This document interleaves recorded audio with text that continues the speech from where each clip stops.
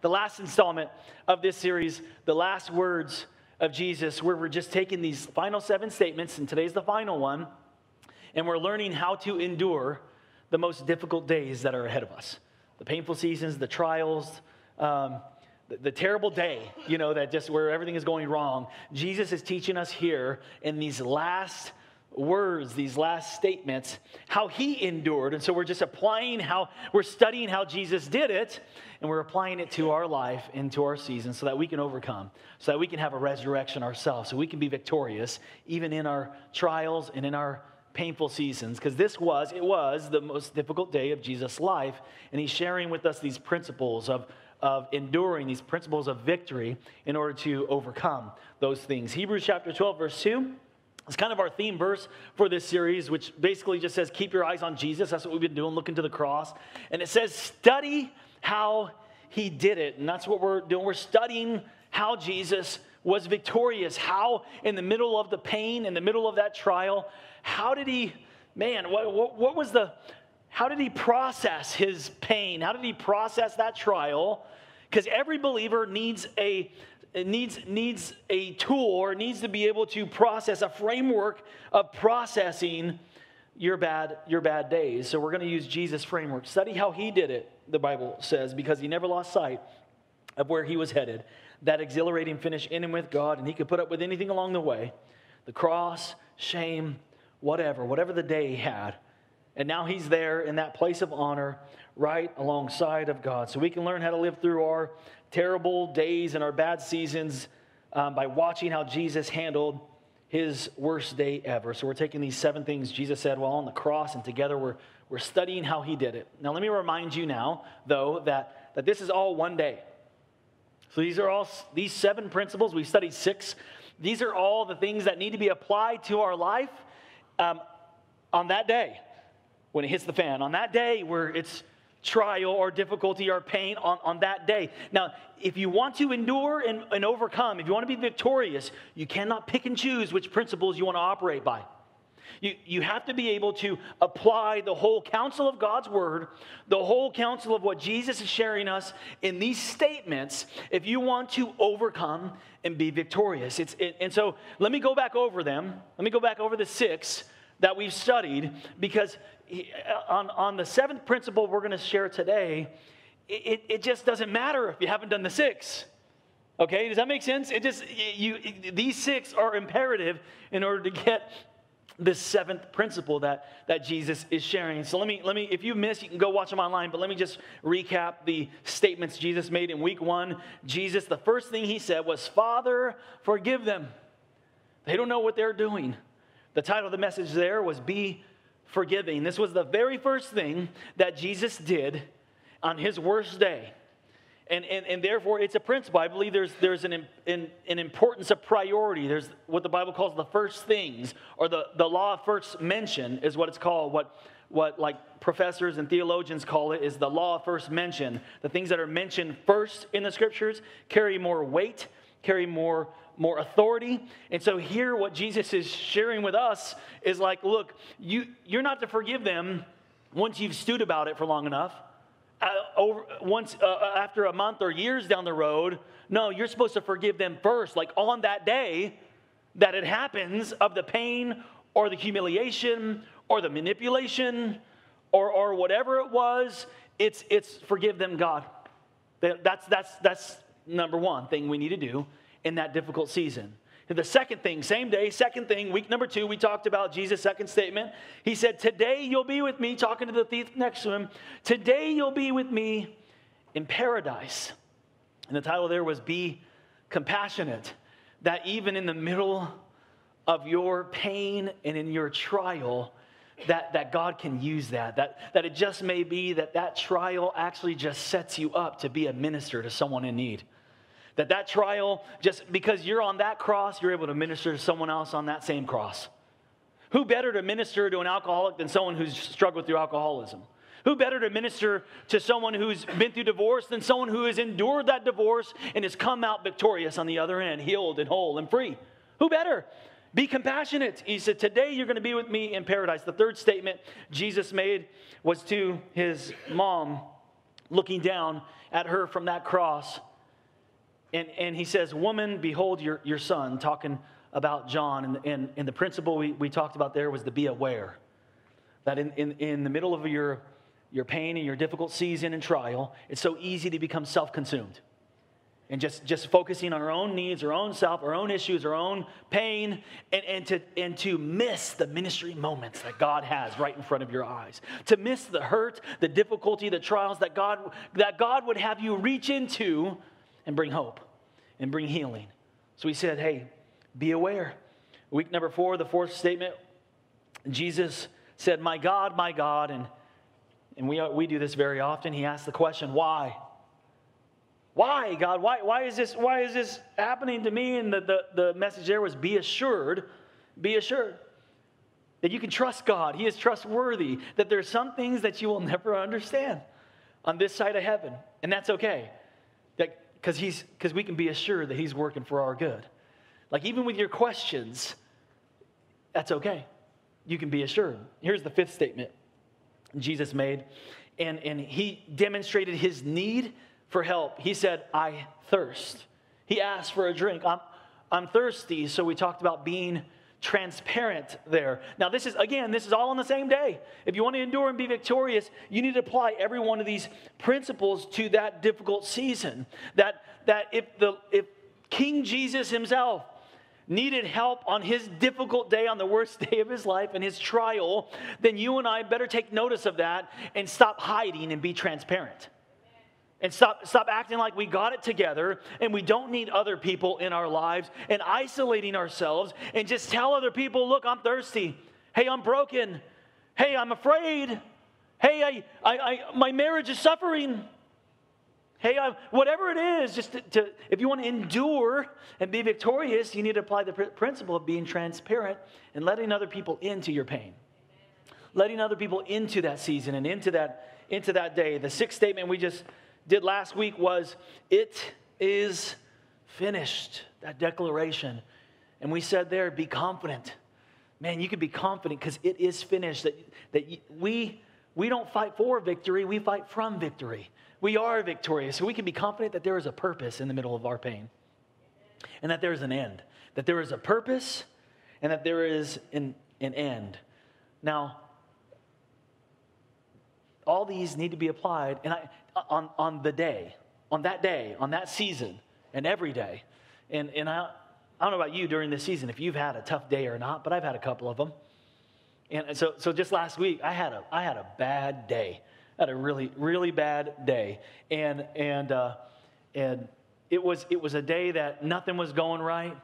Everything was going wrong. And I had a choice. I was reminded by my own words in the Word of God. And I could have chosen to not be forgiven and to point the finger of blame and to not be aware of the needs around me. I could have. And honestly, I've done that often in my life, just like you.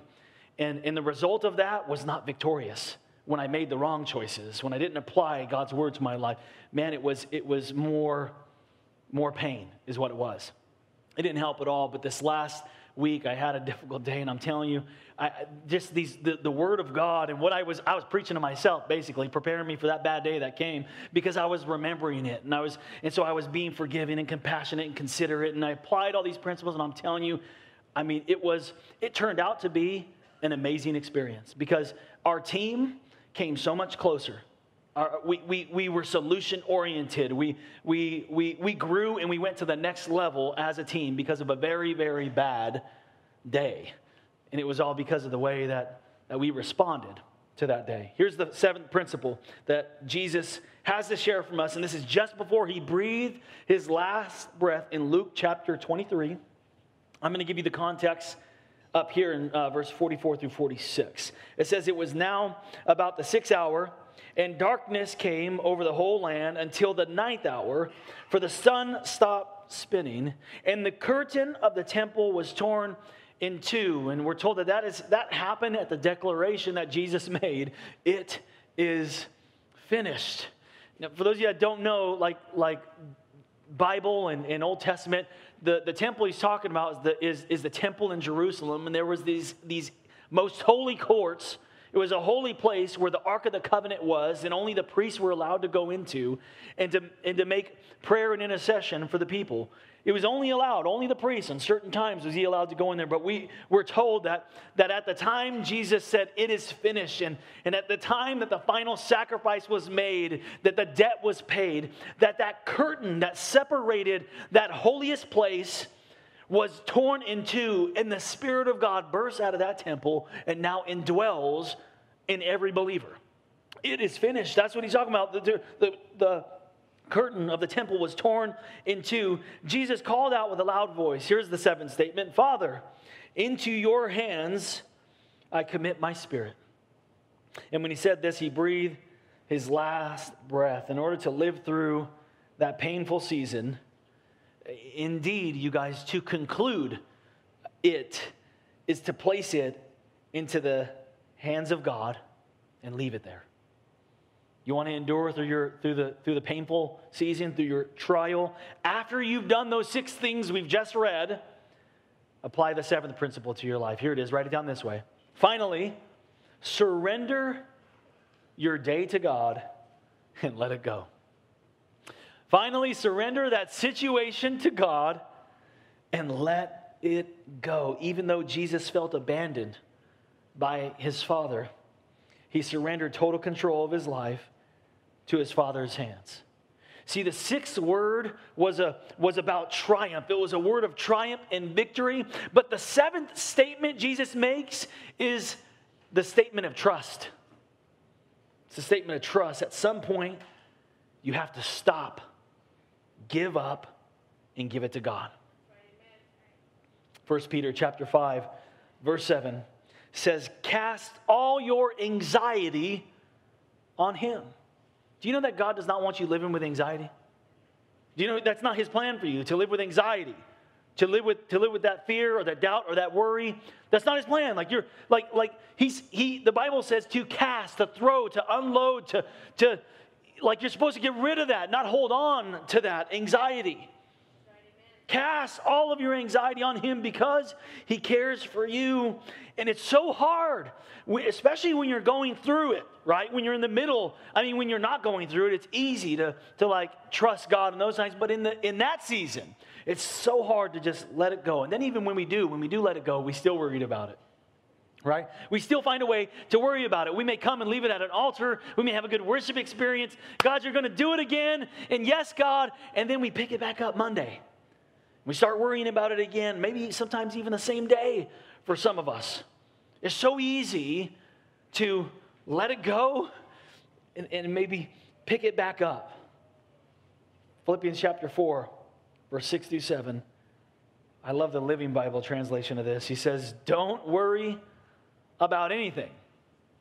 That's easier said than done, but this is God's will for you. And I'm going to show you why and how in just a moment.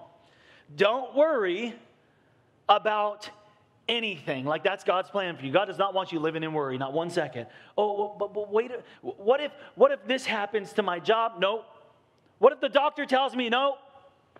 What if my financial? No. Do not worry about anything. Instead, pray about everything. Tell God your needs. If you do this, you will experience God's peace, which is far more wonderful than any human mind can understand. Worry is essentially a control issue. You're trying to control the uncontrollable. The root word, a lot of you know this, I talk about it a lot, but that root word of that word worry means to choke or to strangle. Another word could be divide. That means, and a lot of you have felt that when you're worried, you feel like, you know what, I shouldn't be worried. I should be trusting God. And there's this division. You have this divided mind where you're filled with doubt and what if. And a part of you is saying, but no, he's faithful. No, he'll do it again.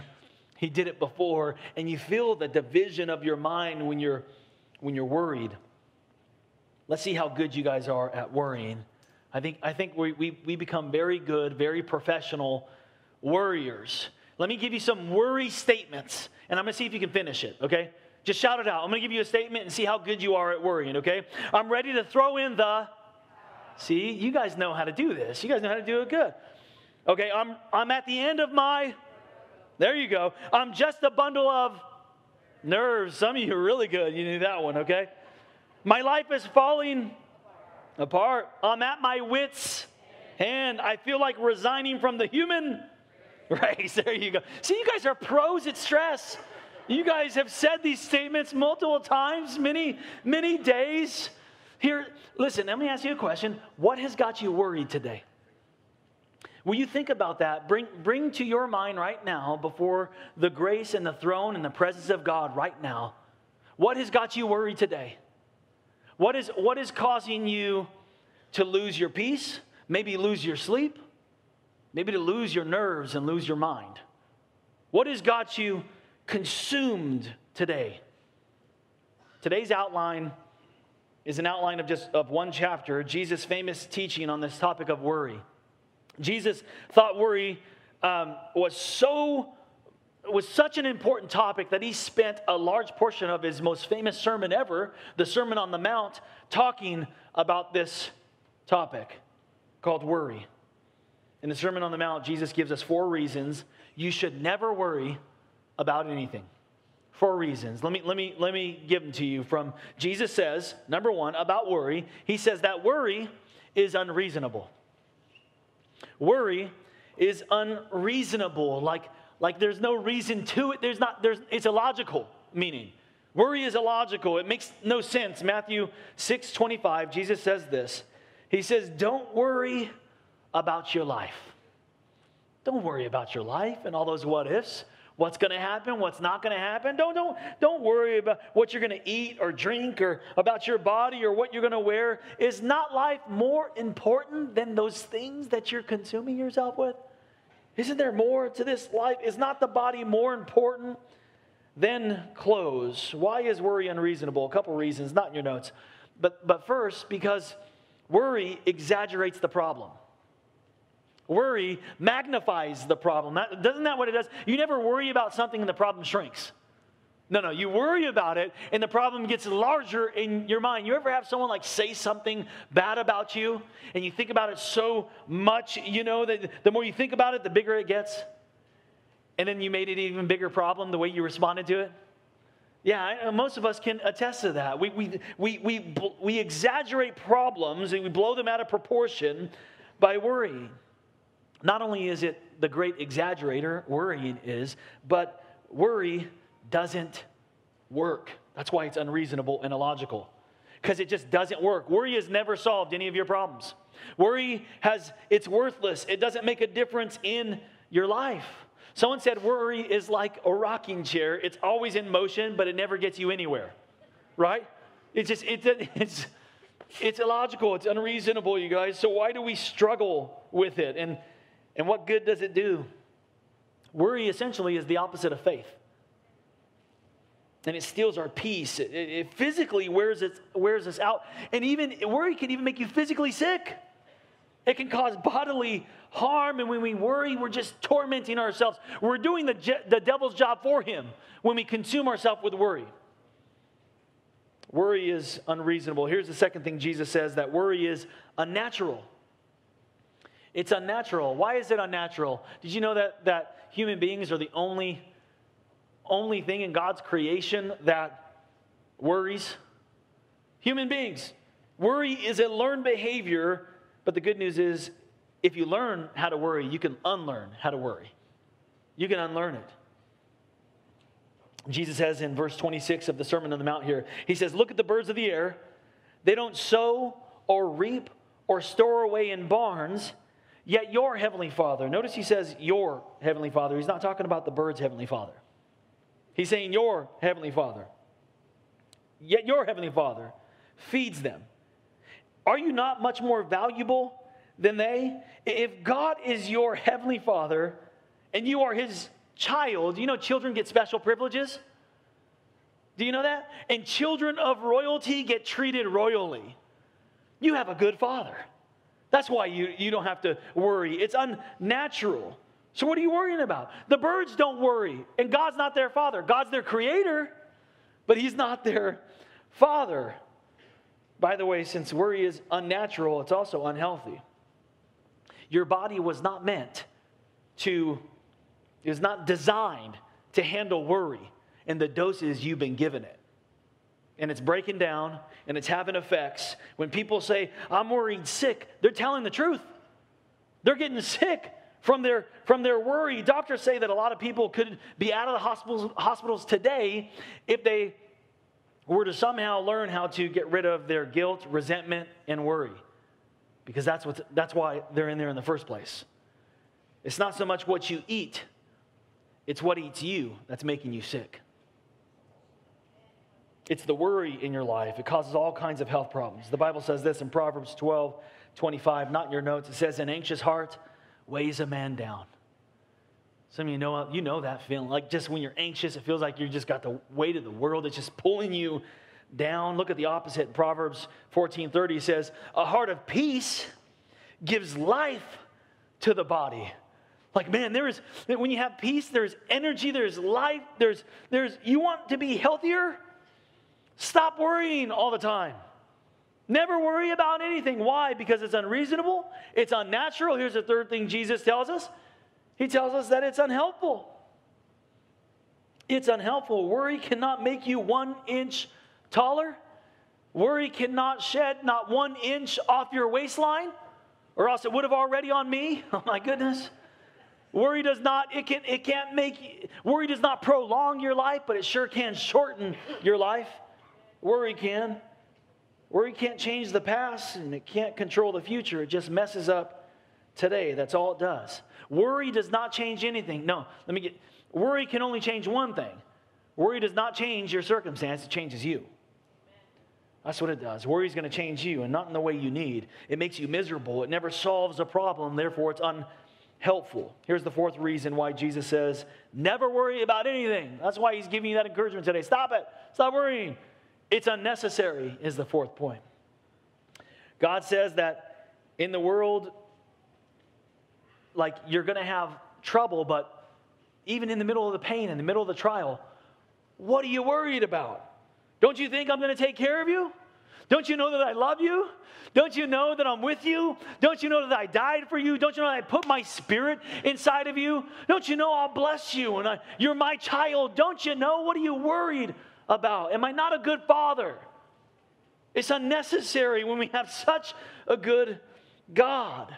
There's no need to worry. Jesus says in verse 30, if God cares so wonderfully for the flowers that are here today and gone tomorrow, think about all the beautiful flowers all over the world that no human eye will ever see before they wither. Think about that God takes care of those flowers that are here today, gone tomorrow. Won't he most surely care for you, O you of little faith? You're as happy as you choose to be. If you're unhappy, it's because you're choosing to be unhappy. If you're worried, it's because you're choosing to be worried. Don't blame your husband. Don't blame your kids. Don't blame your boss. It's a choice. And so is worry. Worry is a choice, and you don't have to worry. So the first step to stress management is to refuse to worry about anything. Why? Because it's unhelpful, it's unreasonable, it's unnatural, and it's unnecessary. The Bible says in 1 Peter 5, verse 7, I love this translation of this verse. It says, unload. I love that word, unload. Unload all of your worries on God, since he's looking after you. I love that word, unload, because it literally, in the original Greek, it means just drop it. See, God isn't telling you to pick up that giant boulder of pain. God is not telling you to pick up pick up whatever's stressing you out and worrying you in the difficult season, to pick it up and throw it as far away from you as possible with all your strength. He's not telling you to do that. All he's telling you is, let it go. Stop carrying it. Just drop it right there and I'll take care of it. Just drop it. Let go. Let go. Finally surrender that situation to God and let it go. So what do you do? What do you do with that anyway? The final statement Jesus made, he quotes from the Psalms. This statement, into your hands I commit my spirit, is actually a psalm. Psalm 31, verse 4 through 5. Notice with me here the first two words. Free me. Free me from this pain, from this difficulty. Free me from this trap that is set before me. For you're my refuge. And he tells us the secret to be set free. The title of the message today is the seventh thing in the middle of your pain and your trial and your difficult season. The seventh thing you need to do is be free. How do you do that? What's the secret? He tells us right here. Here's the next line. Into your hands, God, I commit my spirit. That needs to be our prayer. Whatever you're facing today, if you want to be free, God, into your hands, I surrender. I commit my spirit. I'm believing that today, that there's some rhema in here for some of you that need to be free. There's something you're holding on to, a weight that is pushing you down, that maybe you've been carrying for too long. And you need to finally surrender it to God and let it go and be free. How do you do that? Let's continue the Sermon on the Mount. Jesus actually shares with us how to surrender that to God, how to just commit it. Commit your life into His Spirit. And commit your spirit into His hands. Let's continue Matthew chapter 6. Here's the first thing that we need to do in order to be free, and that is get to know God. You want to be free? You want to apply this principle of surrendering to God? This is the secret to having confidence. And that's what you need. You need some confidence in the middle of the trial. You need to know that God is faithful. You need to have this trust, this faith that somehow you're able to tap into. And in order to tap into that, when you don't feel like tapping into it and your mind is going elsewhere and you want to complain and criticize and hide yourself and point your finger and shift the blame, the only way you're going to be free and endure is if you know God. The more you know Him, the more you're going to trust Him. The more you know God, the more confidence you're going to have in God. I'm not talking about the kind of like to know about God. I didn't say get to know about God. I say get to know God. There's a type of personal relationship. Because you can know about God a lot, but that's not going to set you free.